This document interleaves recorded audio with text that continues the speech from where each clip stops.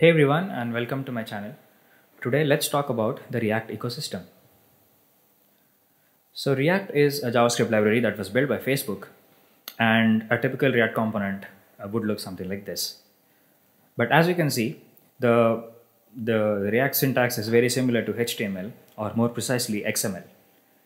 But if you were to write XML in JavaScript, you would run into errors because XML is just not valid JavaScript syntax. So how is it possible that React is capable of handling XML within your JavaScript files? So that is where the ecosystem comes into the picture. So React is blessed to be present at a time where so many developer tools have come into play. And some of them are Babel, Webpack, and ES6. So ES6 is not exactly a tool, but ES6 is a specification for how the JavaScript world would change in the future. So ES6 contains all the features that the browsers would eventually implement, and it serves as a guide. But what's the point if the browsers don't have the feature, right? So that's where Babel comes into play. So Babel is a tool that allows you to write your code in features that aren't in browsers today, but Babel would convert the features into the features that browsers can actually use today. So ES6 is actually converted to ES5 through Babel. So if you write your if you declare variables using, let us say, let or const keywords which are not present in ES5, Babel will convert them into var. The var keyword is actually present in ES5. Similarly, async await paradigm, where you can write functions which are asynchronous, Babel can convert them into functions that return promises. And let's also talk about Webpack. So Webpack is a bundler, a module bundler, which can take various kinds of files and generate production ready build files. So let us say in a typical project, you have a website to build, and it has, let us say, 4 pages: home, about, blog, and let's say article pages. So each of these pages are unique, and they have different modules or components that are unique to those pages.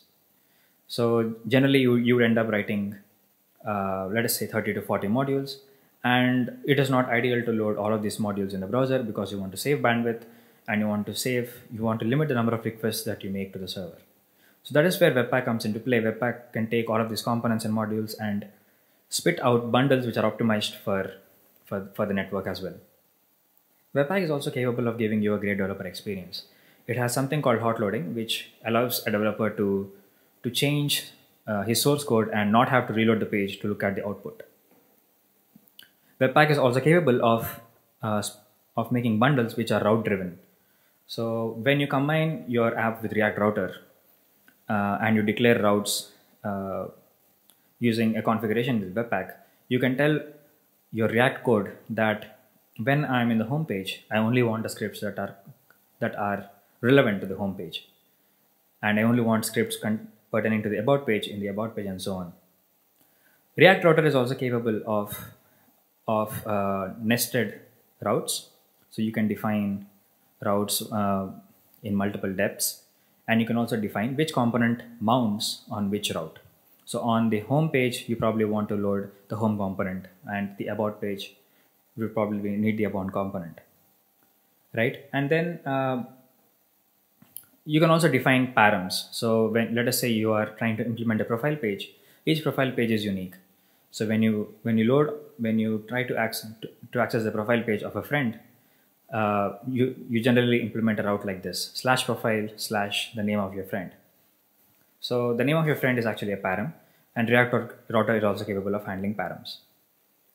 And some of the other things that React Router can do is actually fetch some data when you're on a particular route, and before loading the component, you can fetch the data and then show the component on the screen. And then there is Redux. So React is actually just a view layer. It is not capable of handling models and controllers.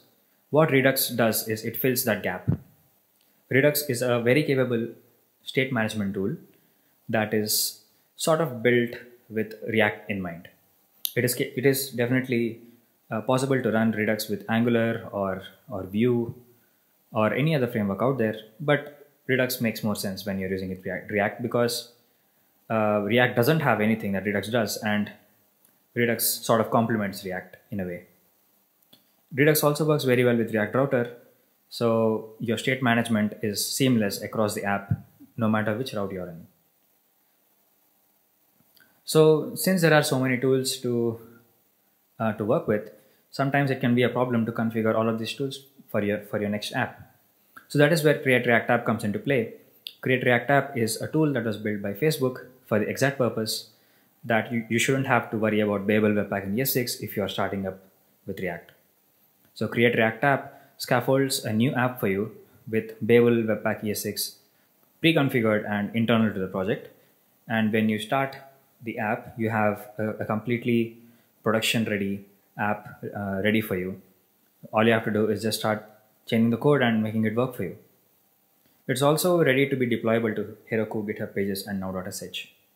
And if at some point you feel that you want to have configuration which is even more powerful than Create React App, if you want to change something in the code, and if you want to improve what Create React App already gave you, then you can always eject out from Create React App, and all the Babel, Webpack, and ES6 configurations are made available to you.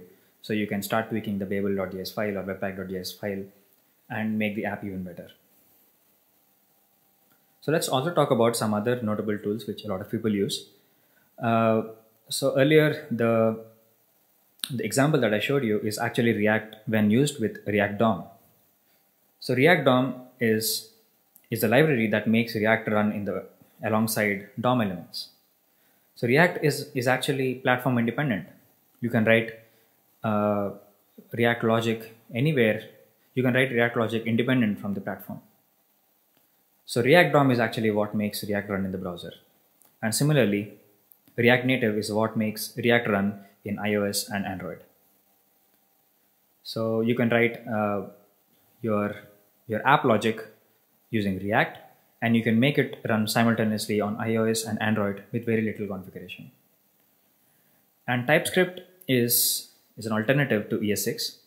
TypeScript also has a lot of features that ES6 has, and it sort of complements React very well. Then Reactjs is a very unique framework that it actually suggests writing logic in the form of streams. And it's a very powerful concept. And MobX, the other module, the other member here, the logo with the V, MobX sort of takes Reactjs to the next level and actually implements a Redux-like state management tool but using Reactjs. And Apollo is a framework that is built to handle GraphQL responses within React.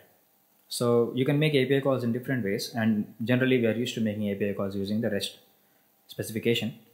But GraphQL is sort of picking up in pace recently, and Apollo is a framework that is catered to GraphQL with React. I hope you liked the video, and in the next few lectures we'll be diving into some code lectures on React and see how we can build beautiful components using React. Thank you.